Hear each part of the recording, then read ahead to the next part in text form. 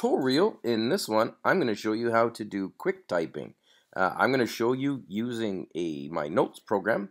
So I've gone ahead and opened notes off the front screen.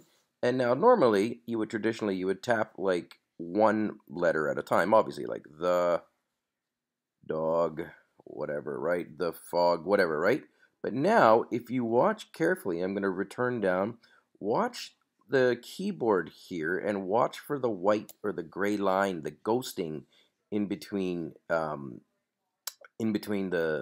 letters as I type them. So I'm gonna just hold down my finger T, and then I move down, and you'll see as I move the, let go, and it types the. Amazing. Let's type the word good. G, go to O, go to O, go to D. Good. See that? See what's happening, guys? I'm not lifting my finger. And this is how you do it. Now, I think that all apps are not eligible for this. So I know all the iPhone apps or the iOS apps should be up and ready to go. But there's a good chance that some of the older apps haven't been updated for this. But hey, that's life, right? So let's go ahead and let's do it again. So I just entered down, and I'm going to be like, I don't know, bring me a cookie. Bring me a cookie. Oops. Okay. Yeah. Of course not.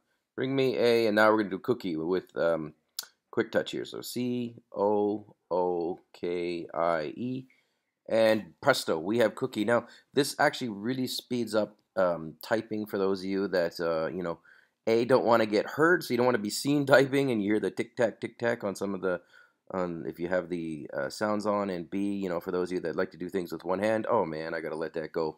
No jokes here, Curtis. Come on, let that go. But guys, this is how you do it. This is the quick type option. It's brand new in iOS 13. It's awesome on my iPhone Pro Max, whatever the heck it's called. I hope you enjoyed this tutorial. Got a lot more stuff coming up. Be back soon.